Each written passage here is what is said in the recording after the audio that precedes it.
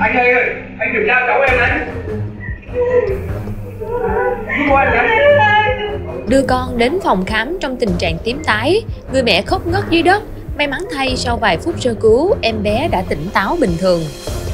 Theo đó, trong lúc bác sĩ đang khám tai cho một bệnh nhân nhí, thì một cặp vợ chồng bồng con chạy vào trong tiếng gào khóc của người mẹ và tình trạng khẩn cấp của người con.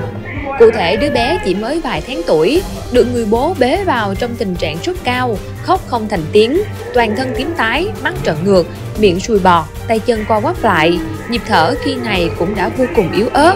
Ban đầu bác sĩ cho rằng bé bị hóc dị vật, nhưng khi bế bé trên tay thì phát hiện bé đang gặp tình trạng sốt cao co giật.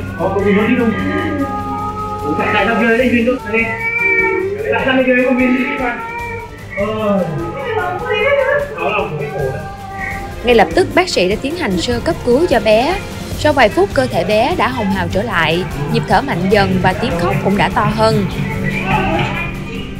Ôi, môi hồng hào rồi này, hồng hào nhá, hồng hào lại rồi nhá. Sao lắm? Lấy cái bầu luôn đi em, lấy cái bầu luôn được.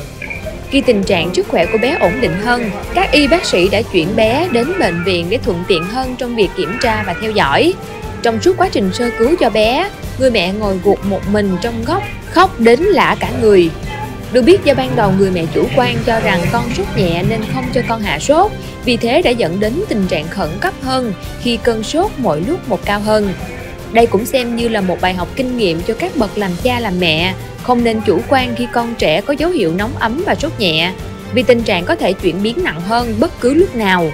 Theo một vài chia sẻ của các mẹ đã từng có kinh nghiệm đưa con đi khám kể lại, mình nhớ có một bác sĩ nhi từng dặn mình một câu thế này: cơn sốt của người lớn tính theo ngày, trẻ em sốt theo giờ, nhũ nhi sơ sinh sốt theo phút, trẻ em trên 1 tuổi thì 30 phút, 1 giờ, đo thân nhiệt một lần, còn sơ sinh là cách 15 phút.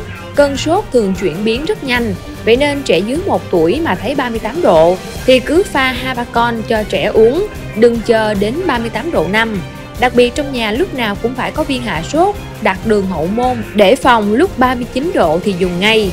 Bên cạnh đó, theo chia sẻ từ bác sĩ, khi trẻ có dấu hiệu sốt cao khẩn cấp thì hãy cố gắng giữ bình tĩnh, đặt con nằm nghiêng, khai thông đường thở và hạ thân nhiệt cho bé bằng mọi cách. Cảm ơn các bạn đã quan tâm theo dõi. Đừng quên đăng ký kênh Tin 3 Phút để cập nhật tin tức nóng hổi mỗi ngày.